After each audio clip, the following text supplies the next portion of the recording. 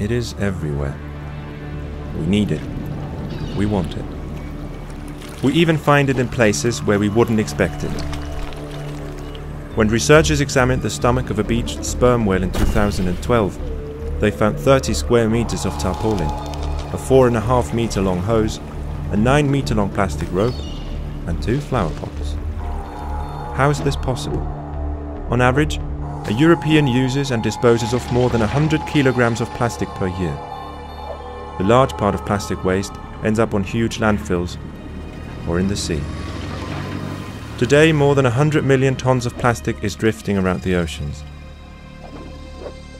Due to particular currents in the Pacific Ocean, a new continent has been born. A mass of plastic waste the size of Europe. In some areas of the oceans, there is up to 60 times as much plastic as there is plankton.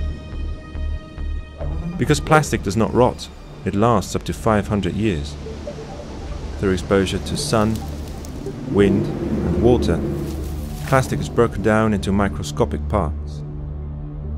These plastic particles can absorb high concentrations of agricultural and industrial toxins. Many animals mistake the plastic for plankton and eat their fill. Every year more than 100,000 turtles, marine mammals and seabirds die a slow and painful death because they starve with a full stomach or because their intestines rupture. Other marine creatures in whose cells plastic and toxins have accumulated end up as seafood on our plates. The smallest form of plastic are microplastics. They are added to cosmetics, shower gels and toothpastes. A tube of toothpaste contains up to 10% microplastics. But sewage plants cannot filter microplastics, so they too end up in the sea. In the making of plastic, hazardous chemicals are used in order to enhance elasticity of fire resistance. Bisphenol A, plasticizers or flame retardants are contained in almost every plastic product. Through exposure to heat, the wrong detergents or simply over time, plastic will go brittle, thus releasing these chemicals, which in turn, through the airways, ingestion or through mere touch, find their way into the human body. The consequences are severe. They include increased risk of cancer, asthma, infertility and developmental disorders.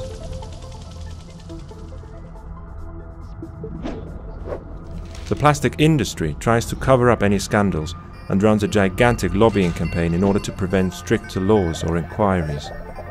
Plastic factories are veritable fortresses, the plastic production process a tightly kept secret. This is one of the reasons why no one is exactly sure what substances are added to the plastic. Over the course of the last 10 years, only 11 chemical substances could be analyzed out of a total of 100,000 possible additives. But there is hope yet. Intelligent robot nets, or fishing boats converted to floating recycling factories, are intended to cleanse the oceans. Bioplastic made of maize or starch could replace conventional plastic. However, its production consumes valuable food, so it's no solution for satisfying the global demand for plastic. This is why you must radically change your consumption behavior. Pay attention to the packaging of products.